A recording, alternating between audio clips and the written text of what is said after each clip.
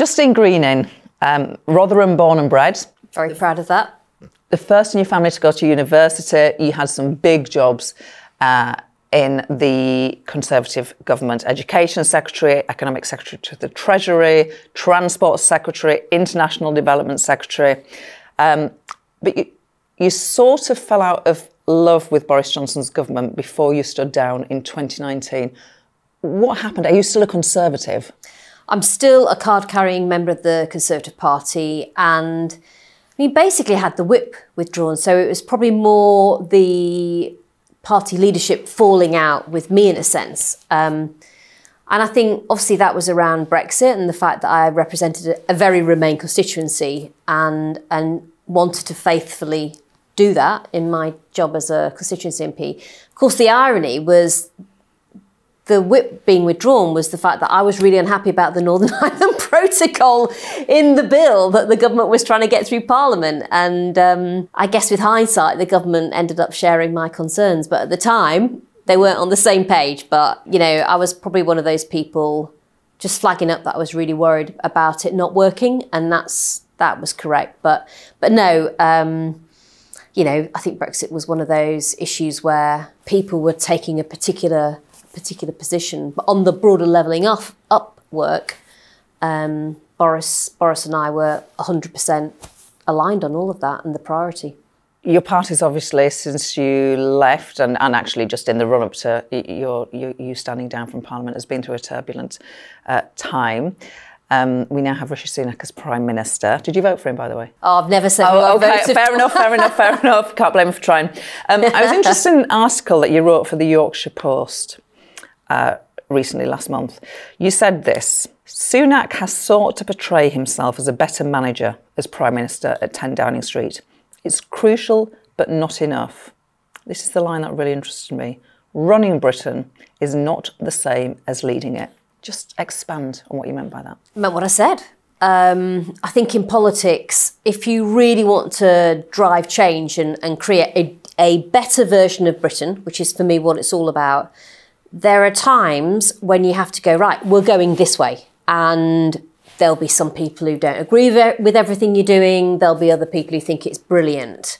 But actually, it's just that sheer clarity and single-mindedness that I think the country needs right now, particularly on levelling up, which does require an ambitious policy agenda, but it is much, much more than that. It's about how businesses change and employers look at their opportunities. It's about almost society and what we should expect in terms of the opportunities we get in our lives. And that is a really fundamental different version of Britain. And in the sense, you're not just going to run Britain better and have it happen. People expect government to be run well. That's the least they expect. What they, I think, also want to see is a really very different, fairer version of Britain created after Brexit. I think this sense of take back control was actually people saying, I don't feel if I work really hard that I get on anymore. And that's not acceptable. And for me, that's as much about a levelling up agenda as it was about our country's relationship with Europe. And so that's the agenda I think Sunak really needs to passionately say, I am going to do this and I'm going to drive change and I'm going to crack a few eggs to make an omelette. I'm going to do what it takes to deliver for the communities like we grew up in, whether it's Bradford or whether it's Rotherham. We've waited too long, in my view, for things to feel like they're getting better. We're going to talk a little bit more about politics, but I just wanted to take you back to June 2016. This is a happy memory, I assume. You revealed on Twitter that you were in a happy same-sex relationship. You previously had relationships with men. Mm-hmm. So talk me through what changed, or perhaps nothing changed, perhaps sexuality is just fluid. Put it in your own words.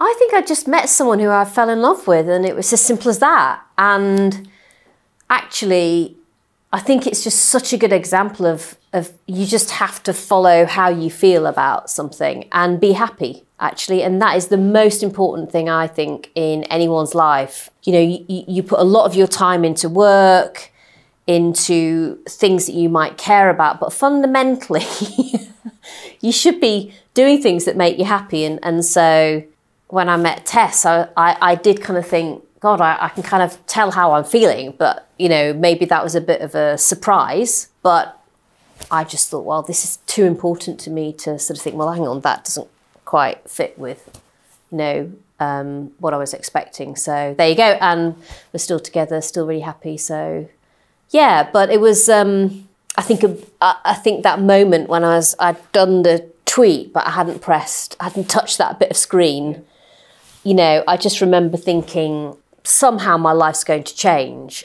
And I thought, based on everyone else I'd kind of listened to, people like David Mundell, who's a really great mate of mine in Cabinet, I thought it would change for the better.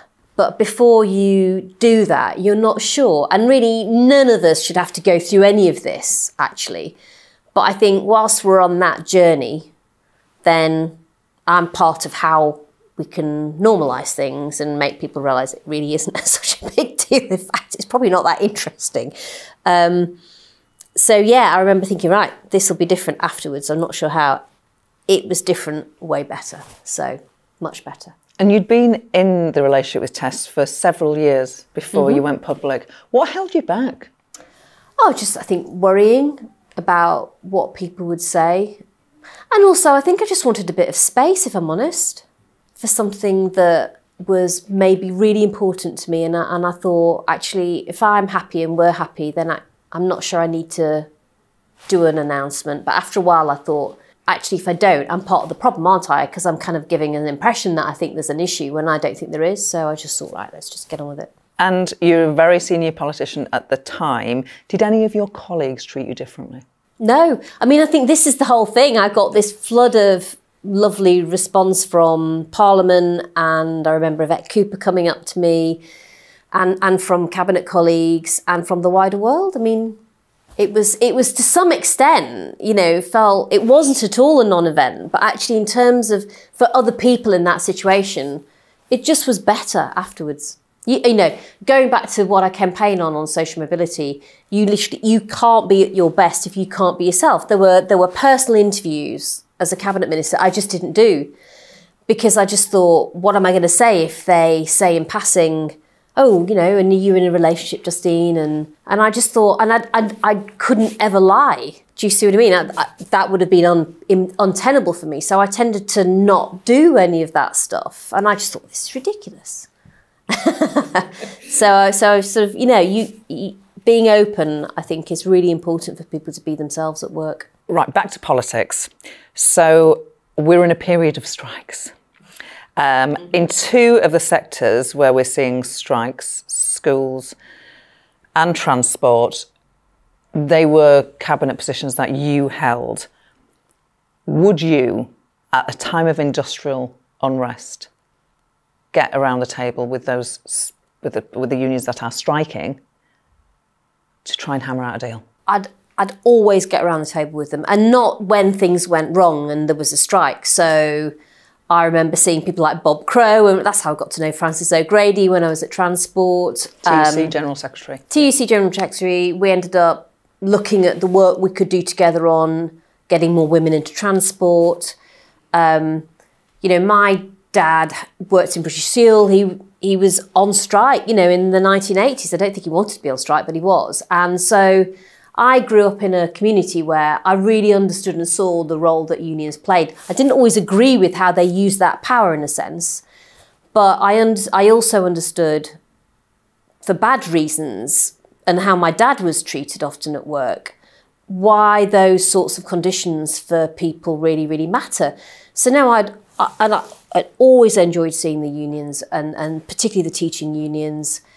And my pitch to them was, there's bound to be areas where we disagree, but actually let's never let that stop us from working on the stuff that we all passionately do agree on, and we can make some progress on. And actually, you know, we're grown-ups, aren't we? We're not going to agree on everything.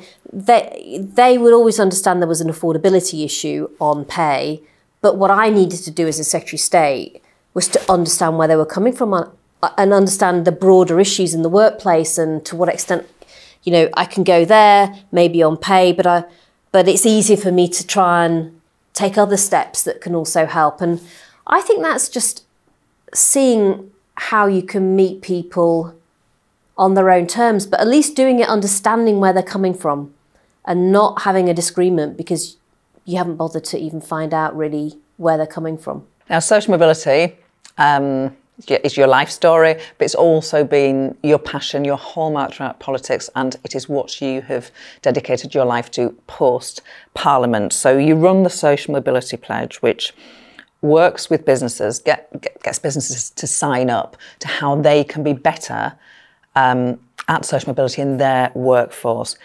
Is there a particular company that stands out to you, that you work with, that you think that company really gets shop floor to top floor? I can think of one that's, it does facilities management, and it genuinely has worked out how a huge diverse workforce that it has can get in and get on and get right to the top.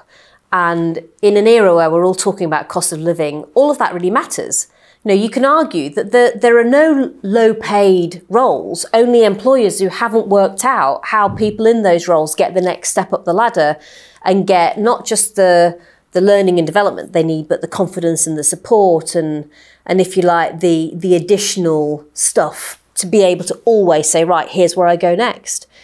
That for me is really important. And the Social Mobility Pledge was about really getting companies to think as innovatively about people as they had done about planet, in a nutshell, Gloria. And I was saying to them, look, every single one of your opportunities can change your life. And so if I think about what happened to my own life after I left the education system and how I was able to progress, all of that was in the private sector. And so they were all businesses I worked for who kind of took a decision about what opportunity I could get next. So my point to them was, you're actually going to be the people who deliver levelling up.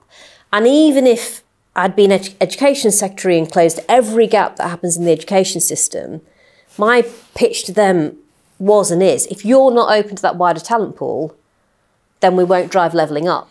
We talk about social mobility, we tend to think about education, which is of course correct. But this issue of employment and opportunity has really been a black box. And you spent a long time in politics as I did. And really, we just tend to talk about unemployment levels, don't we? We're not really talking about almost this quality of work and can the role you're in open up the next step for you? And is that fair at the moment? And the answer is it's not always fair and opportunities aren't always open. And tackling that's a key way that will drive social mobility. Good luck with that. It's been a pleasure to chat to you. Covered a lot of ground. Thank you, Justine Greening. Thanks for having me.